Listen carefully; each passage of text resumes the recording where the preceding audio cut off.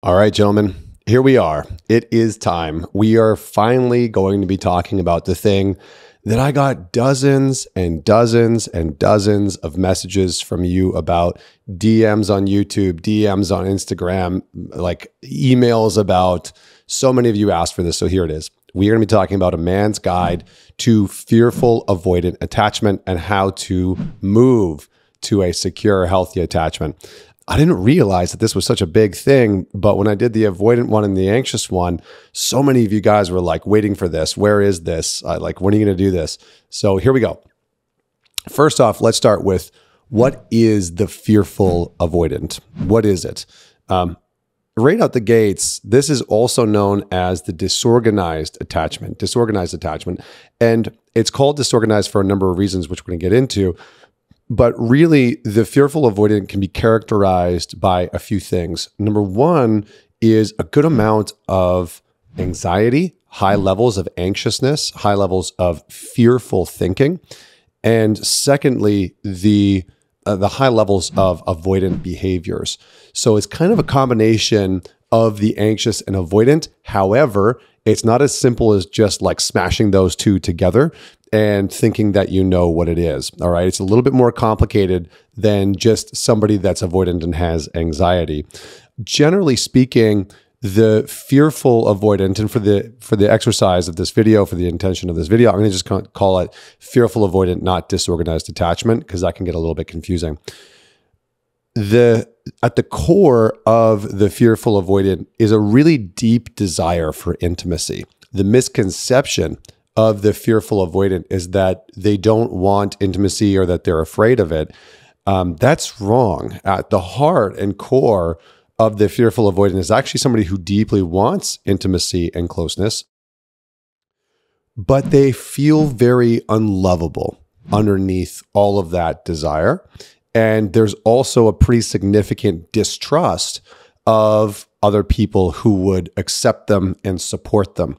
So that's kind of the duality. That's kind of the polarization of the internal experience of a fearful avoidant. It's like, I want closeness, I want intimacy, it's something that I desperately crave for, but either, and it's not usually one or the other, it's usually a mix of the two. It's the mix of like, I don't actually feel lovable, or some part of me doesn't feel lovable, it feels broken, it feels wrong, it doesn't feel good enough. And on the other side, and I don't trust people who try and support me, or who want to support me, or who actually accept who I am. And that's going to make a lot more sense in a little bit when I break down what actually creates the fearful avoidant. Because remember, with a lot of these attachment styles, with all of these attachment styles that I've been talking about, in order to move to a more secure, healthy place, you actually have to understand what has built the attachment style in the first place. You cannot get around it. If you do not understand what developed that attachment style in the first place, you will not be able to move towards a more healthy, secure attachment. It's just almost an impossibility. So we're going to go through that. But first, I want to give you a little bit more detail and information about what the fearful avoidant is and how it can kind of show up. So fearful avoidance, this attachment style is kind of characterized by this interplay, right, of fear, of dependence, right? I'm afraid, but I'm dependent on you. And yet I'm avoidant of real connection with you. And that can look a number of different ways. Usually when you think about somebody that has been labeled as having like commitment issues, sometimes, not always, but sometimes those men are the guys that have this fearful avoidant attachment style. And it shows up as commitment issues because that man wants to get close, but then bails out, or creates intimacy and closeness and then backs away, or, is kind of 1 foot in, 1 foot out in the relationship where, maybe, if you're listening to this and you are a fearful avoidant person, and you're like, I think this might be my attachment style, he's probably going to feel internally like there's constantly this contrast or this conflicting intention inside of you where you really want to be close to somebody, but there's these hurdles and these blocks that are in the way that seem to be preventing you of doing that. And it might be a big self-worth thing. You might be like, I don't really feel worthy. Or when you start to build that closeness and connection, all of a sudden there's anxiousness that starts to come up.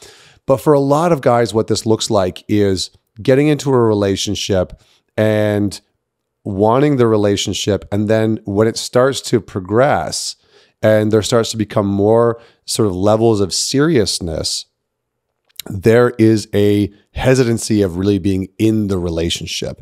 And so he's constantly questioning, is this the right relationship for me? Should I really be in this relationship? Am I going to get screwed over by her? Is she going to screw me over at some point? Can I really trust her? Is she really the one? And there's this constant sort of fear mongering that's going on internally for the fearful avoidance. So the individuals with this attachment style often experience this conflicting feeling about the intimacy in the relationship that they have, even if on one side they seem and sound very, very sure of it.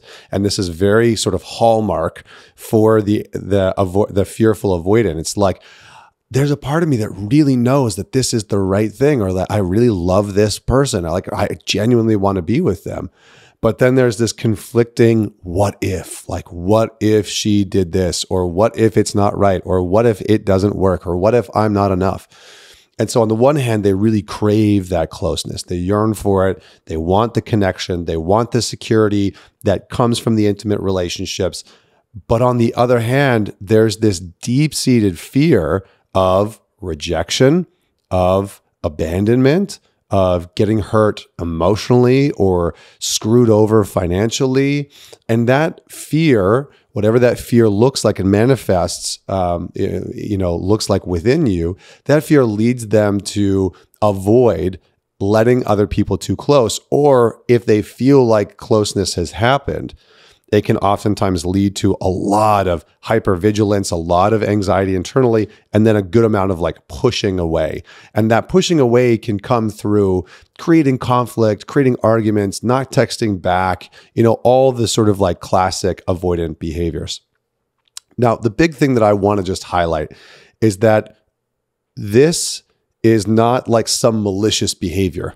Because for the person on the receiving end of a fearful avoidant, it can be quite disorienting, right? And when you listen and talk to people who are dating a fearful avoidant or have married a fearful avoidant, which absolutely happens, right? It's not like fearful avoidants don't get into long-term relationships. Because remember, in fact, I would almost postulate that fearful avoidants have a higher likelihood of getting into long-term relationships than just classic pure avoidance. Because the classic pure avoidants are the ones that want to create a lot of separation in space.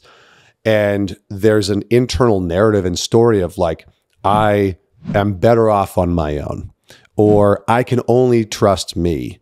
Some version of that. Whereas with the fearful avoidant, there's this really deep yearning and craving for relationship. And so a lot of fearful avoidants, they are desperately trying to get into a relationship, or they are already in a long-term relationship, but there's always this conflict happening inside of them. So this attachment style didn't start with you, right? It's not like there's something fundamentally broken and wrong in you or with you. This attachment style arises from early experiences in childhood with primary caregivers who were inconsistent or unavailable and unpredictable in being able to meet your needs, in being able to be emotionally stable. They were inconsistent in their responsiveness to you. So like maybe you would talk to them and they just wouldn't even respond or acknowledge your existence. You may have grown up in an environment where you would ask for something and sometimes you would get a nice response, and sometimes you would ask for the same thing and you would get a blow up. So for a lot of people that have grown up in environments where maybe there was alcoholism or addiction, maybe you had a parent that had a mental health disorder, right? That like they were bipolar. And so there was these big mood swings that made it so that you couldn't rely as a child on a consistent enough response. And again, when I'm saying consistent enough response, if you're a parent out there, you don't have to be perfect with this, right? It's not like, oh, if I'm not perfectly consistent with my child, I'm going to, screw up their attachment style. No. What research has actually found is that if you get it right, like 34% of the time, and you are consistently responding to your child's needs in a grounded, consistent way, where that child can begin to assimilate some understanding of, oh, when I ask for an apple, mom or dad gives me an apple, or they say no, but they say no in a safe way. It's very rare that I ask for the apple and mom and dad blow up, or they just all out ignore me, or they just say like, no, go to your room and don't talk to me. That's the case for a lot of fearful avoidance, though, is that there's such an inconsistency in the environment that you grew up in that it became very hard to like plug in emotionally, energetically, and relationally. And so over time, what that does is it produces an anxiety internally because it doesn't feel like you can trust plugging into that person. And then when you start to get close, there's a fear of like something's going to blow up, right? I'm waiting for the other shoe to drop. And when you talk to a fearful avoidant and you really start to get into their childhood, this is at the sort of like epicenter of their experience, is this duality of I really wanted closeness, and closeness was very inconsistent. I either didn't know what I was going to get because somebody was emotionally volatile, or what I got was just so few and far between that I didn't know how to trust it, or that person, there was just nothing there to plug into. So all of that behavior in childhood can lead to a good amount of confusion and uncertainty in terms of the reliability and the safety of very close, intimate relationships. Okay. And I want you to mark those two pieces, the reliability and the safety of really close, intimate relationships. Because for the fearful avoidant, there's a big question mark around the safety of a relationship. And there's a big question mark around the reliability or the trustworthiness of a relationship. And so a lot of fearful avoidants are going to struggle with trust. They are going to have difficulty expressing their needs and emotions, like really strong difficulty. They're going to have a lot of resistance towards actually letting that be known, because their needs and their wants, or their needs and their desires, were often the things that they were punished for growing up, or they were yelled at for growing up, or they just consistently learned like my needs don't matter, my emotions don't matter. And so all of those things kind of get parked to the side for a fearful avoidant. And oftentimes, and this is the big difference with the fearful avoidant that kind of is different from the anxious attachment or the avoidant attachment. The fearful attachment is going to oscillate back and forth. They're going like a pendulum between seeking closeness and pushing others away, seeking closeness and pushing others away. And oftentimes the pushing others away is a defense mechanism, right? So if you're watching this and you're a fearful avoidant, none of this is to shame you, right? All of this is to just give you insight and information on how that attachment style was sort of birthed, for lack of a better term. Now, what does the fearful avoidant look like in a relationship? And I'm going to go on here in a moment to just talk about what actually, like, give some very concrete examples of like, here's what creates the fearful avoidant. But what it can look like in a relationship, what the fearful avoidant can look like in a relationship is you might be highly emotional. If you're a fearful avoidant, your emotions might be really heightened. And you might be very emotional in the sense that you might be very anxious, or you might have a lot of anger and you might act out. You might feel things super intensely and sort of swing through the spectrum of your emotions, right? You're like happy 1 minute, and then 10 minutes later, you're pissed off at your partner. And then 10 minutes later, you're really sad and feeling disconnected. And then 10 minutes later, you're like, everything's okay again. And so there's sort of this volatility of high emotions. And oftentimes, because of the unpredictability that you experienced in childhood, it's very common that relationally, you as a fearful avoidant are very unpredictable.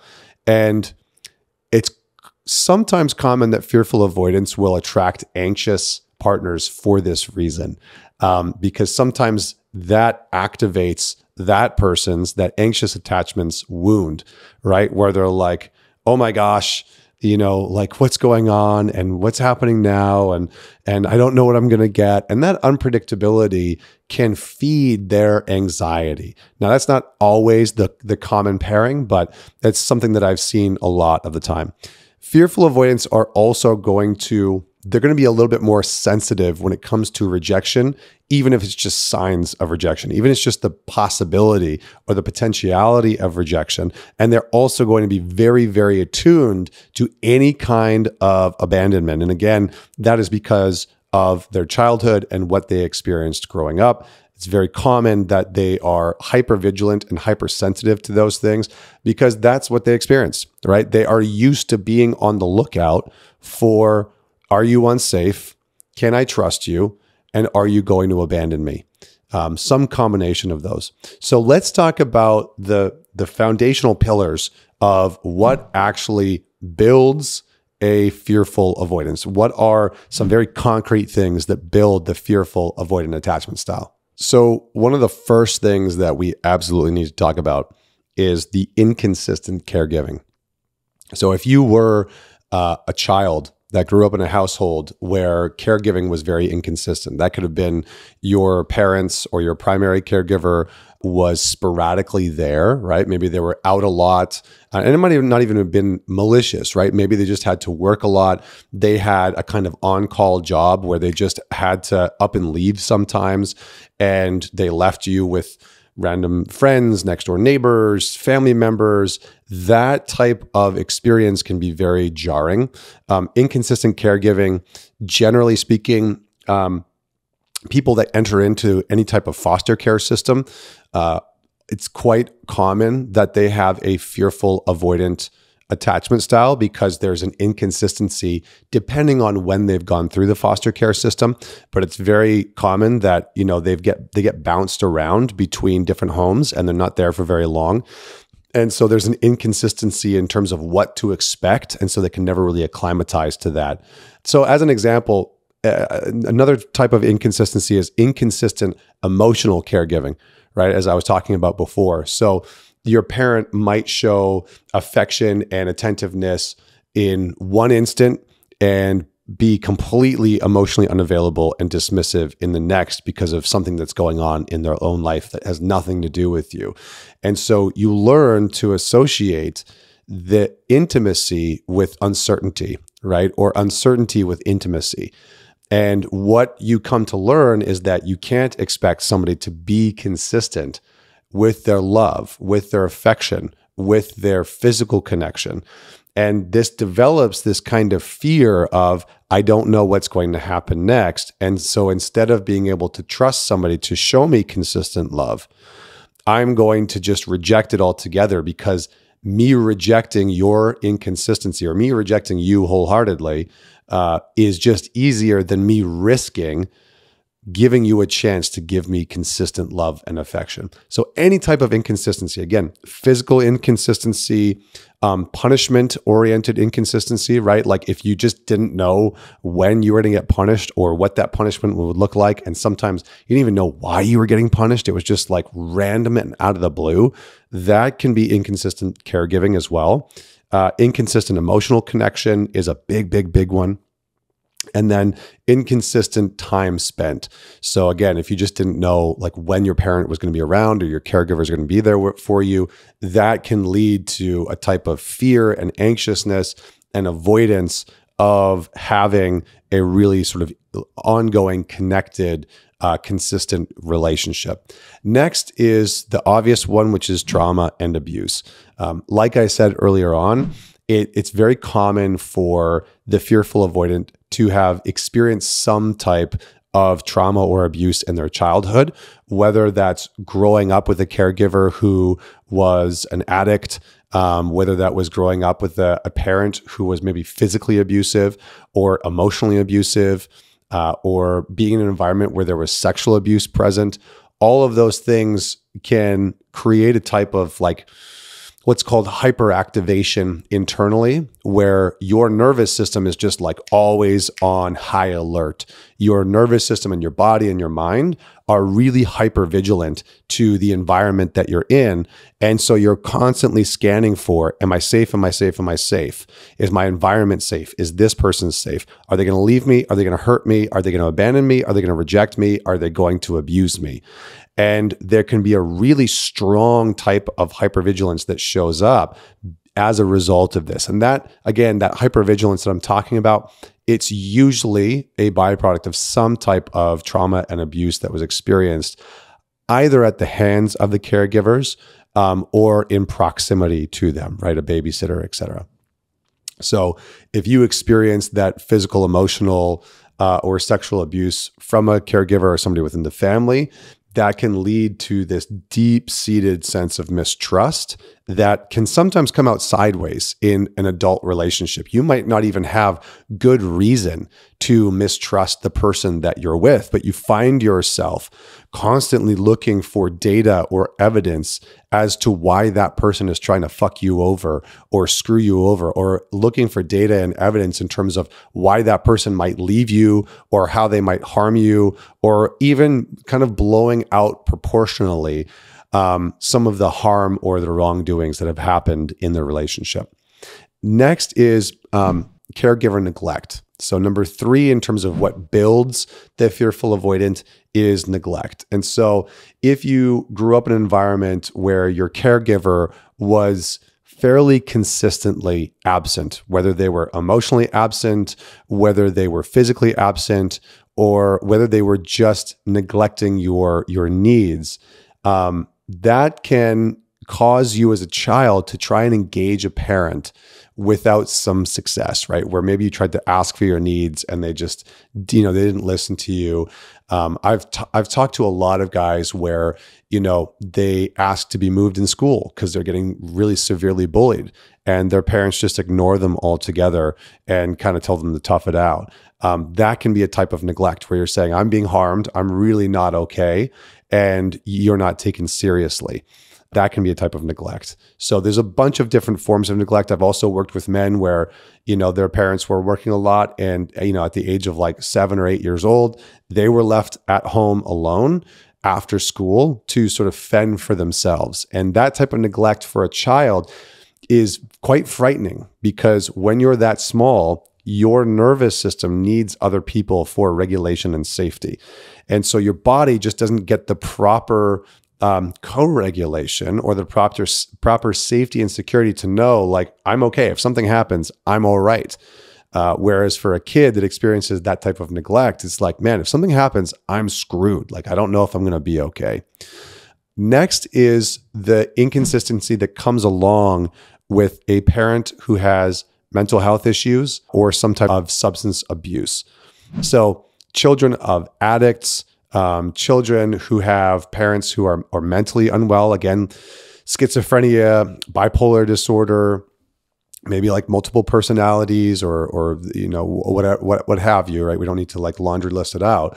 Are oftentimes going to grow up in an environment where there's pretty severe inconsistency. For example, if you're growing up in an environment where there is an addict in the household and that addict is your primary parent, or even if they're not your primary parent, there's going to be a marked difference between who that person is when they're sober and who that person is when they're drunk, or who that person is when they're sober and who that person is when they're using.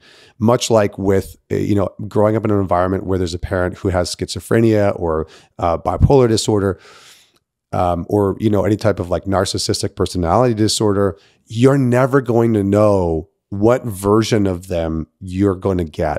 And so what happens for a kid is that there's no predictability whatsoever. And a child one of the primary needs that is unspoken of any child in any environment is some level of consistent predictability. Again, it doesn't have to be absolute, but there has to be some level of predictable emotional consistency. And I see this in my son right now. My son is 3 years old, and this is actually a perfect example. And he is right now going through a phase as a 3-year-old trying to figure out like where I stand on a regular basis. And so sometimes he'll ask me, he'll say, "Dada, happy?" And I'll say, "Yeah, I'm very happy." And he's like, "Oh, okay." And then other times he'll say, "Dada, angry?" And I'll say, "No, Daddy, not angry." Or I'll say, "Yes, Daddy's angry," if I actually am angry or pissed off about something. And so what he's doing in his own way is he is analyzing his external environment, and he's trying to get a sense of, does my external environment match what I think is actually happening, right? Because kids, they're very tuned into their external environment because their life depends on it. Their safety, their well-being, their life depends on what's happening with their primary caregivers and their home environment. And so by him doing this, he's kind of like, "Oh yeah, okay, I think you're happy. I'm going to ask you if you're happy. Okay, yeah, you're happy. I think you might be angry. So I'm going to ask you if you're angry. Oh, you're not angry. Okay, good. I can kind of track that. Or yes, you are angry. That's what I thought. Okay, cool." So as kids, we need some type of emotional consistency, or at least to know with some predictability where our caregivers stand. And if we can't predict that, that is wildly disorienting as a child, not only cognitively, but for your nervous system, it is really disorienting. And so what happens is that your nervous system can never find a real homeostasis that is grounded. And so what happens for a child that grows up in an inconsistent household, where you have a caregiver who's maybe schizophrenic or bipolar or NPD, is that their behavior is so erratic that you can never predict it. And what happens in a child's nervous system is that their nervous system is almost always in a very heightened stress state, right? They're in a more what's called sympathetic dominant state. That's a very technical term, but in a non-technical way. All that really means is that your nervous system stays in a very heightened stressed state, and it can't really come down, because that is what then keeps you safe. If you're in this very heightened state, I don't know what to predict. I don't know what's going to happen. I don't know how mom's going to react or dad is going to react because they're sober right now, or like, oh shit, they started drinking. They're like 5 beers in, or I just saw the needle, or I just saw the joint, or whatever it is. Then you can be on high alert to go and protect yourself, which is either remove yourself from the situation, fight back, go and hide, go over to a friend's house. And so that environment, as you can tell, and if you're listening to this, I hope that you just take a deep breath in and take a deep breath out and just tune in with your own body as I was talking about that, because that might have created some intensity inside of you as you think about the childhood that you went through. So I just want to acknowledge that. But that environment produces a nervous system that can't quite settle because it cannot co-regulate in a safe and trustworthy way with somebody else's nervous system, right? Our bodies are literally designed to regulate with other people. When my son is throwing a tantrum or he's upset about something, the more grounded and calm I am, the easier it is for him to co-regulate. Now, he'll still throw his tantrum. He'll still do his thing. It doesn't mean he's going to snap out at it immediately, but it allows him to see and feel where the baseline is for regulation. And so he can spiral up into a tantrum. And if I hold that grounding and that energetic, like, I'm okay, I'm fine, you do your thing, he can return back to that grounded state quite quickly. But if what a child learns to expect is a parent or a caregiver whose emotional state is all over the place and they never know what to expect, then they can't practice that key attribute that we all need, which is co-regulation. So enough on that topic. Next is parentification. This is when a child is put into a reverse role, where they are expected to take care of their parent, take care of their emotional needs, take care of their physical needs, to sort of like really be their caregiver. And this responsibility as a child, because that weight and that burden is too much for a child to handle, right? If you're 8 years old or 12 years old and your parents get divorced and you hear the like age-old phrase of like, you're the man of the house now, your mom is your responsibility, that type of stuff, while it's well-meaning, for an 8-year-old, that is an impossible task and responsibility because they can't conceptualize what they actually need to do. And this is super important. And I wish I could tell this to everybody in the world. When that type of burden is placed on a child, what ends up happening in so many men that I've worked with is that they then become adults who feel like they're never getting it right. Never getting it right. And not only that, but they feel like no matter how much they do, it's never enough. Well, of course not. Right? Because you were put in this situation as a child where you were told to do something impossible, right? You're literally told, do something impossible. Take care of your mother. You're the man of the house now. And what ends up happening for some young boys, and again, we're talking about men specifically, but what happens for a lot of young boys is that they then try and fulfill that role. Right? They try and help mom. They try and rescue her. They try and keep her safe. They try and, help to parent the other siblings if there are other siblings. I've seen young boys in this role who tried to help mom pay the bills, at like 10 years old, balance the checkbook, like really excessive stuff. And so while that might sound like it's breeding and building responsibility, what it's actually doing is putting you as a child, if this is you, into a situation that is impossible for you to fulfill on. And so what happens is when you get into adult relationships, that same sense follows you. That same experience of I'm going to have to do something impossible carries itself into your adult relationships. And what does that look like and sound like? Normally it sounds like, what ends up happening is that we project that onto our partner. And so for a lot of guys that have experienced this type of parentification and being put in this impossible role is they end up saying things to their partner like, it's impossible to get things right with you. I can never meet your needs, or, some iteration of that, where that feeling and experience, and maybe they don't say it outright, maybe it's like an internal conversation, right? Maybe you find yourself saying it internally, like, I can just never freaking get things right, and it's impossible to meet her needs, or it's impossible to make this relationship work. I should just leave. I should just bounce. That can carry itself with you into your adult relationships. So that's parentification. And then the last one is exposure to heightened levels of conflict. So this is the last piece that builds the fearful avoidant.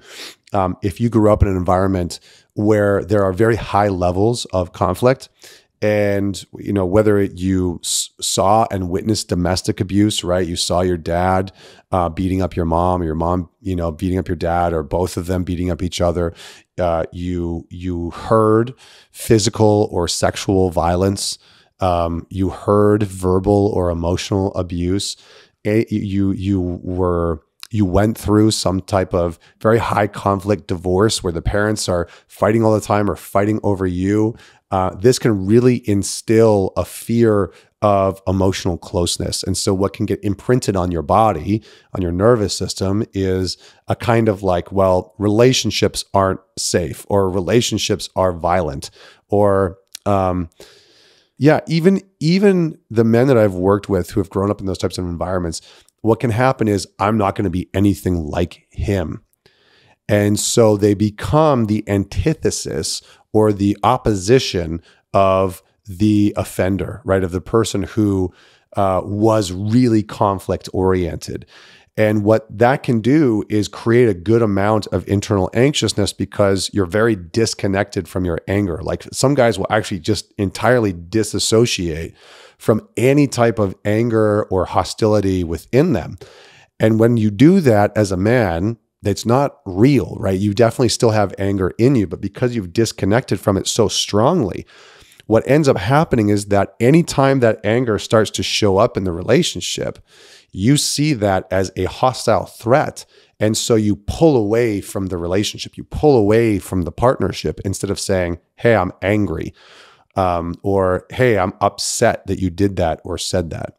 So those are all the main pieces. Hopefully I went into them in a deep enough way. If you have questions, pop them in below on YouTube or follow up with me on Instagram. Now I'm going to talk a little bit about what does the fearful avoidant look like in a relationship? And then we're going to close out with some very direct tactical things that you can do to start to heal this fearful avoidant dynamic and start to move very quickly, actually, towards a more secure attachment style. But first, what does it look like in a relationship? It looks like a few things. One is a very strong need for control and oftentimes security. And so you might find yourself, if you're the fearful avoidant, needing to be in control of all the decisions as a means of self-protection and safety. You might find yourself ending any type of conversation as soon as you have a sense that you're unsafe, or it might lead to rejection, it might lead to abandonment. That type of control is what I'm talking about. There is going to be a high level of difficulty trusting other people. So it's going to be hard for you to trust your partner, trust what they're saying, trust their intentions. You're going to struggle to trust that they mean well, that they have your intentions in mind. That's going to feel a little bit like an impossibility. There's going to be a limited sense of safety within yourself. So a lot of fearful avoidance, how they present in a relationship or how they feel in a relationship, is almost always like something is wrong. That's very common for the fearful avoidance. Like there is something always wrong with them or for them in the relationship. Because again, that hypervigilance, and again, it's not something that they're doing maliciously, right? If you're watching this and you're like, I'm the fearful avoidant, I'm not saying you're doing that maliciously. I'm saying that's a security mechanism baked into you. That's a protective mechanism that is trying to keep you safe by constantly seeing what's wrong or what's not working or evidence of why you can't get close. And so a lot of your consciousness, a lot of your awareness, actually relational awareness, has been put on and spotlighted onto possible threats, what's not working, things that need to be fixed, reasons why you can't get too close, reasons why you shouldn't trust. So all of that comes up and starts to build a limited sense of safety. Next, another sign is wanting that close relationship, but being afraid to actually be close. So you might find yourself, planning dates and then sabotaging them, right? Starting an argument on the date, or not showing up, or late, or, doing something that is going to cause conflict, just to reaffirm, again, not consciously, but unconsciously, to reaffirm that there's space between the two of you. Next is what it looks like, the fearful avoidant looks like in relationship, is difficulty regulating emotions. Now, this is a big one. And it's a big one because when you look at what builds and creates the fearful avoidance, a lot of it is volatility. And a lot of it is specifically emotional volatility or emotional vacancy, or the oscillation between those two, right? Volatility, vacancy, volatility, vacancy. And so the fearful avoidant is going to have some intense emotions internally, but they're going to have trouble regulating those emotions and communicating them in an effective way. Next is a negative view of other people. Very common for the fearful avoidant to have pretty negative outlooks on almost everybody. There's a really high level of judgment. And I chuckle because I get it. I've worked with so many fearful avoidant men that it's like, I get where it comes from. Part of this negative view of other people is like, if I don't like you, then you can't get close to me, right? That's at the heart and soul of it. I actually have a friend of mine that I went to school with, that I grew up with, that is your classic fearful avoidant. He hates everybody. Like, we have a running joke that he has 2 friends in the world. And if both of us died, he would just not know anybody because he hates everybody. And it's honestly questionable sometimes as to whether or not he likes me. But that's changed a lot over the years as he's worked on developing a healthy attachment style. And just so you know, he's married, he has 2 kids. Our relationship and our friendship has gotten exponentially better over the years as he started to dig into some of these pieces. So I'm saying all that because there's hope. But that one I gotta get a kick out of, right? Like one of the hallmark signs of the fearful avoidant is just like a really deep hate or negativity towards other people, constantly judging them and criticizing them. Next is a belief that they will be disappointed and let down by others. They might not say that, right? If you're the fearful avoidant, you might not say that out loud, but internally, you're just waiting. You're waiting for that person to disappoint you and let you down.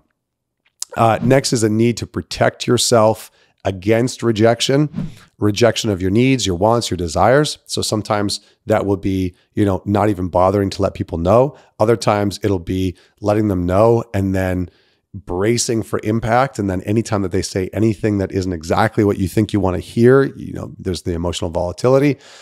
Fearful avoidance can also have high people-pleasing tendencies, a lot of hypervigilance, like I was talking about before. It can be hard for some fearful avoidants to actually maintain friendships because of everything that we've been talking about in an intimate relationship also goes for a friendship. You can have difficulty concentrating because you have this anxiousness going on. I've worked with a lot of fearful avoidant men who self-identified as having ADHD. And then as they worked on their fearful avoidant tendencies, and actually found a more secure attachment, they found that their levels of concentration actually skyrocketed, that they could focus much easier. And the reason for that is that they weren't in this hypervigilant, stressed out, anxious state on a regular basis. Because for a lot of fearful avoidance, remember, your internal state is very high stress, very high anxiety, lots of loneliness and isolation, right? Because you're pulling away. And then the last thing I'm going to say, and this is a really big one that we're going to talk about in terms of healing the fearful avoidant, is a struggle to self-soothe. Now, I use that word very specifically. You might not like it, it might not be super manly, but the capacity to self-soothe, the capacity to regulate your emotions, the ability to feel and something intense, an anger, an embarrassment, a disappointment, a frustration, and be able to soothe yourself back down to down regulate, to regulate your emotions back down to a more calm, grounded level of homeostasis is something that all fearful avoidants will struggle with greatly. It is one of the biggest sort of hallmarks of the fearful avoidant, is a really tough time self-soothing or self-regulating, or whatever term you want to use, whatever term fits best for you. So this dysregulation and this real struggle to regulate and calm the nervous system is sort of at the epicenter of the fearful avoidant, because part of them wants to get close and co-regulate in a relationship, but that seems like a threat. And so they're constantly in this dance of move forward towards connection and retreat back towards anxiety and isolation. Move forward towards connection, retreat back towards anxiety and isolation. And so part of the dance that the fearful avoidant needs to learn is this duality. So let's move into how do you heal your fearful avoidant attachment? How do you heal your fearful avoidant attachment and move towards secure attachment? At the core of this healing, and I'm going to try and make this as simple as humanly possible, because sometimes I see this information on the internet and I watch it and I'm like, this doesn't effing help anybody. Like, this is not clear to me what I should be doing to heal this part of me or to move towards, a better outcome. So I'm going to try and make this as simple as possible. At the core of healing your fearful avoidant attachment is a dual nature of being afraid of connecting to an attachment and feeling anxious internally with whatever your experience is. And so there is a simultaneous process that needs to unfold. Two things need to happen in your life ongoing. over time. Okay. And those two things are very, very simple, but they're going to be super freaking challenging for you to implement. Number one is a very strict regiment of self-soothing.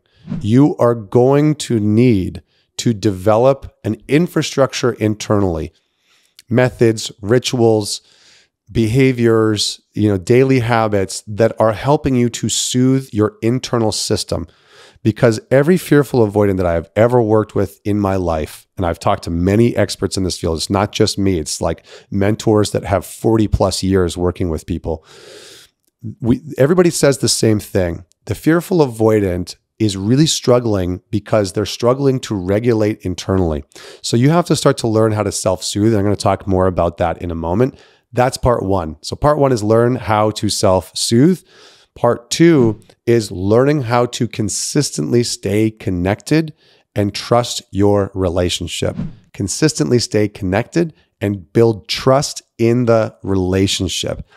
That's the second big piece. Because again, the duality of the fearful avoidant is I do not feel safe in myself. I can't regulate myself, but I also don't feel safe with you. I don't trust you.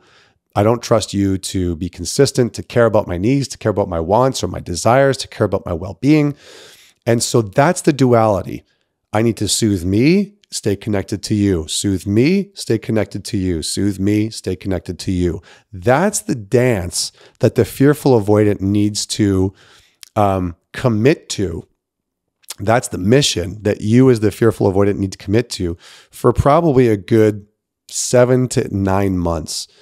Minimum.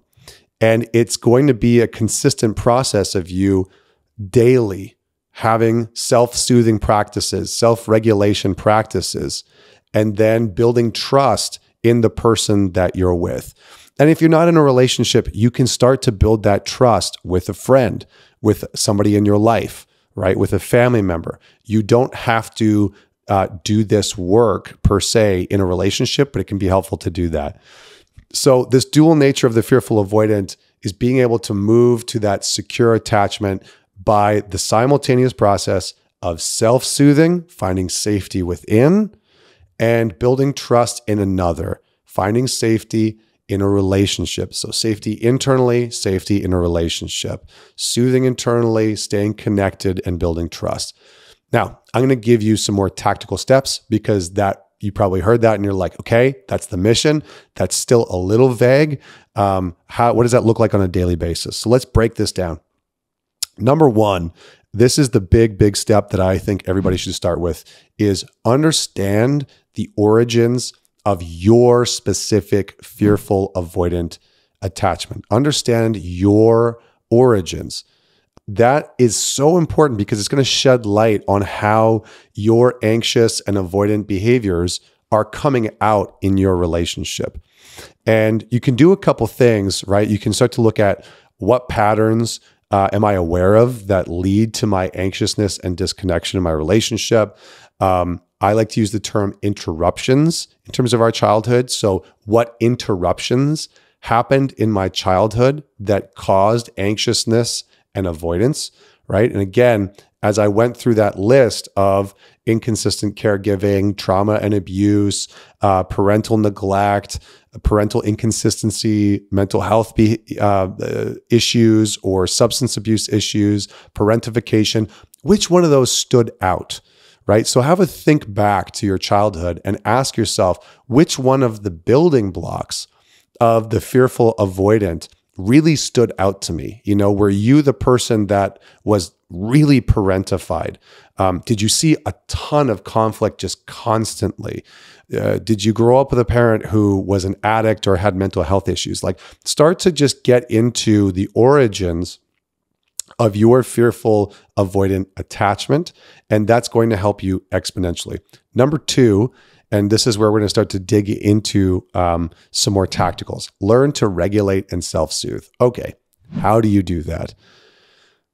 The simple and sort of easy and direct answer is that your breath is the modulation dial, the modulating dial between the stressed part of your nervous system, when you're feeling really anxious, when you are wanting to shut down, when you're, raging, between that part of your system and your parasympathetic nervous system, or your grounded, calm, rest and digest part of your nervous system. So you can think of those two things as a seesaw. They're not disconnected. They're part of the same system. Your parasympathetic and your sympathetic, right? Your stress and your rest and digest. And so the more anxious you feel, the more stressed out you feel, the more you're trying to pull away. When we self-soothe, we need to use the breath. So there's a couple things that you can do. Number one, practice meditation. You might hate it. You might not think that that's going to help. Like, how is that going to help my attachment style? But what it's going to do is help you to build a sense of safety internally. So you can find a specific meditation practice. And if you work with good meditation teachers, they can help you build and develop a practice specifically around developing a sense of safety and security internally. Now, I'm going to give you some direction on that because I think that it might be helpful. A couple things are important.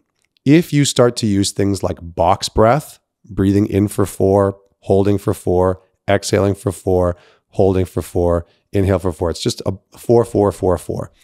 Box breath is a regulation tool that you can deploy on a daily basis. And what I would suggest to you, if you're a fearful avoidant, is that you practice this box breathing at regular intervals throughout the day. So maybe you do it once in the morning, you do it once at lunch. It only takes 5 minutes. You do it once after you're done work, and you do it once before you're going to have a conversation with your girlfriend or your wife, right? So you choose a tool and you implement it multiple times a day, okay? Box breathing can be very helpful. A meditation practice where, if you're working with a really good therapist or coach that understands all of this stuff, they're going to be able to help you start to develop a deep sense of security within your own body. A lot of the guys that I've worked with, the reason why they say they can't meditate is that they have a nervous system that is so amped up, so jacked up, that as soon as they close their eyes and they start to breathe, all that they are present to is this like buzz in their body, where they're like, I feel like my whole body is vibrating, or like I feel this huge amount of buzz and like vibrating in my head, and it like makes me feel dizzy, or I like feel out of control, or some iteration of that. So work with somebody that can help you to develop a sense of safety and security in your own body. Okay, if you are a fearful avoidant, it's not going to be enough to just meditate and use breath work. You are going to have to work with somebody that is going to know how to help you feel safe in your body again, energetically and physically. Because for the fearful avoidant, again, they do not feel safe internally.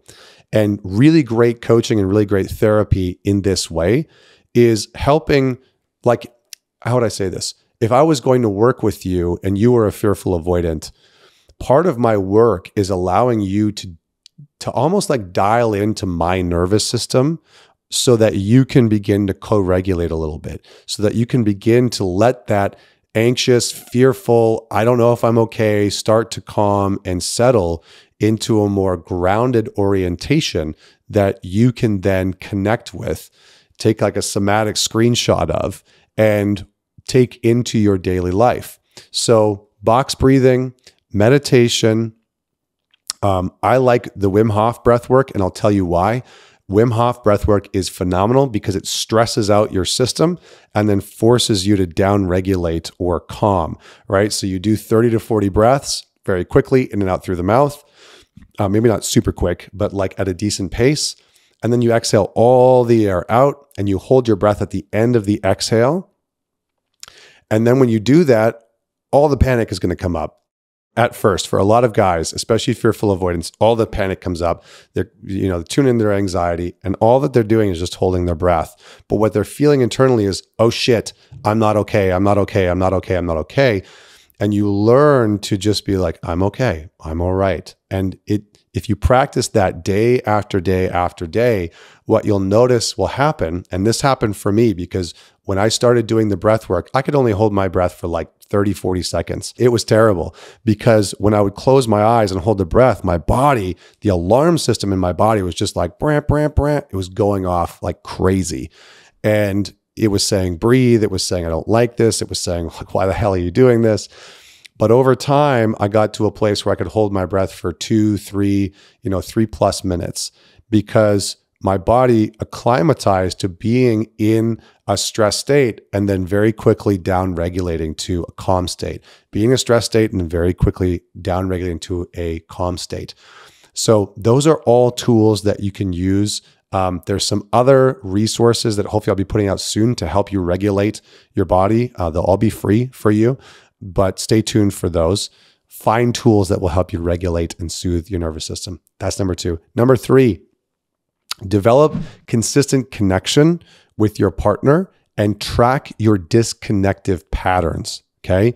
So what does this look like? It looks like a couple of things. Number 1, you getting very clear on the patterns and the behaviors that you deploy to disconnect from your relationship, from intimacy.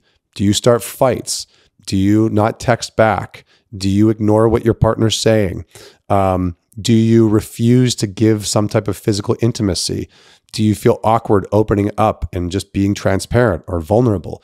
What are the things that you already know you do that break closeness and connection? Okay, that's a question I want you to journal on. What are the things I already know I do that break closeness and connection? And if you're not sure and you're in a relationship, ask your partner. I'm sure they will tell you. They will help you. So the game here is to replace our disconnective patterns with connective behaviors. Okay, super simple, hard to do. Okay, to shift our disconnective patterns to connective behaviors. So when you catch yourself picking the argument or, not wanting to text back or running the story in your head of like, she's full of crap or I can't trust her or whatever it is, that you shift that disconnective pattern that's trying to pull you away from them to a more connection-based behavior. Now, you can have a bunch of things that you pre-script or sort of like preload to help you with staying in connection. You can do a couple of things. My wife and I'll give you what we do. On a regular basis, when that type of disconnection is happening, one of us will say, let's hug and take a breath. Let's hold hands and take a breath. And by doing that, even though your body might be like, get away from this person, I can't deal with this, or they're going to abandon you, or they're going to reject you, you're creating physical contact and you're taking a breath together, and it shouldn't be just one. Take 20, okay? There's actually a study done that when you do forehead to forehead and you follow your partner's breath, because men have bigger lungs than women, you follow their breath. After about 20 breaths, your heart rate starts to sync up. So your beats per minute, your heartbeat per minute will actually start to sync up with their heartbeat per minute.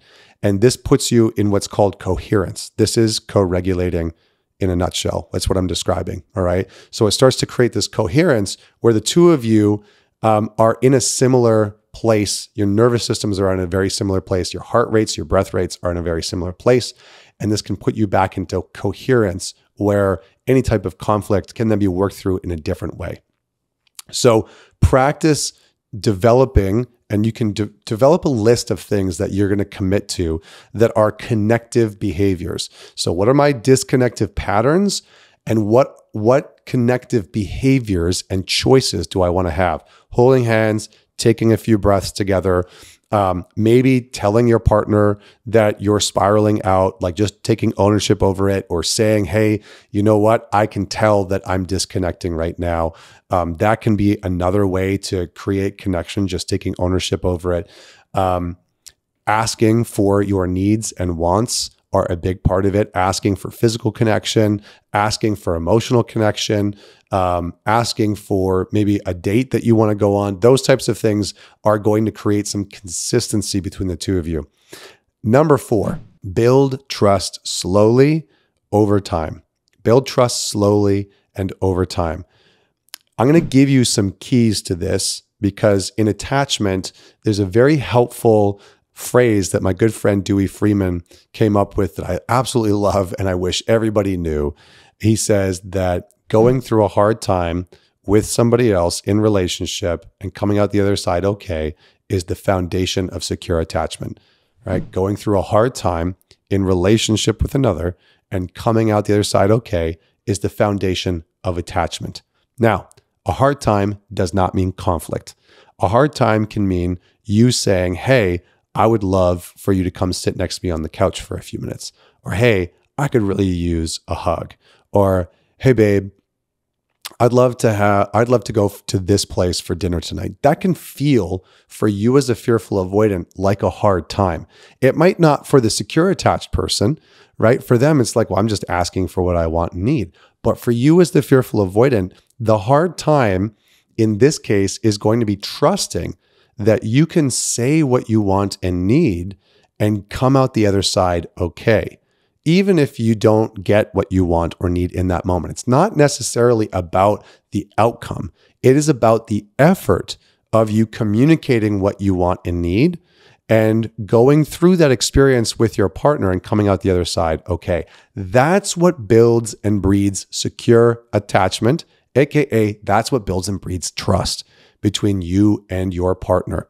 So I want you to think about what are some of the things that I would normally withhold that I am going to start to bring into my relationship? What are some of the things that I would normally withhold that I'm going to start to bring into the relationship?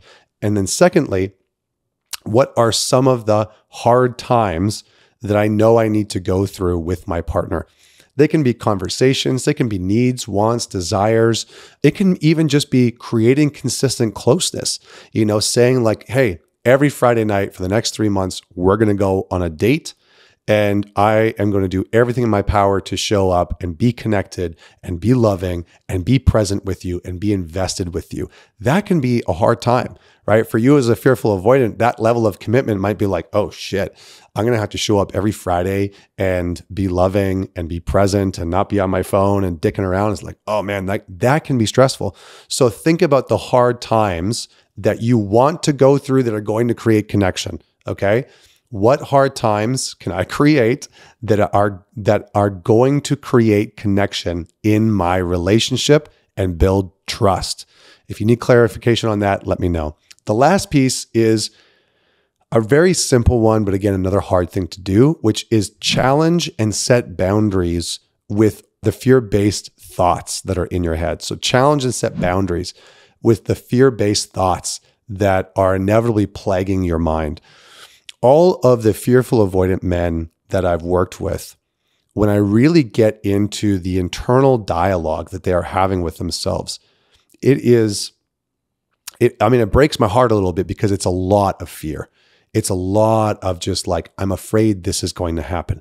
I'm afraid she's going to say this. I'm afraid I'm not going to be enough. I'm afraid that it's not going to work out.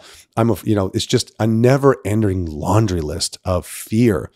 And one of the things that, speaking of going through a hard time and coming out the other side okay, one of the things that is very helpful with confronting our fears is one, to just actually set a boundary with them and say like, enough. Like, I get that fear is maybe valid, but I'm not listening to you right now. And what can also be very helpful is to act on the fear, not to act to move away from the fear, but act to pierce through the fear. And that can sound like a couple of things, right? If you're afraid of intimacy and closeness, maybe you're afraid of, for example, admitting a sexual desire in your relationship, having a conversation with your partner to say, hey, I am very afraid to tell you about something that I want sexually in our dynamic. I'm terrified to say that I want this, but are you okay if we have a conversation about something that I've been wanting to explore? Are you all right with that? And your partner's probably going to say yes. And they might say, why are you afraid? And if you want, you can give a little bit of insight into like, well, generally speaking, my needs have been rejected. Generally speaking, it hasn't been okay for me to ask for what I've wanted or needed. And so I'm afraid to do that in our relationship. And then proceed to say what it is that you want or that you need or that you desire, but you're afraid to ask for. So we have to confront some of these fears. If you do not confront some of these fears, you will stay stuck in the fearful avoidant dynamic. It's one of the hard parts of the fearful avoidant is that let me put it this way. It's one of the hard parts, but it's one of the absolute freaking blessings, because here's the catch.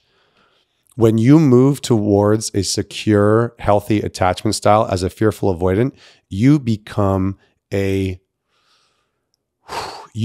boss when it comes to fear. You become a very gifted person with understanding people's fear. Because guess what? Everybody's afraid. Everybody is afraid of something. Everybody has deep, deep, deep-seated fears about some shit in their life. It's just that most people don't talk about it.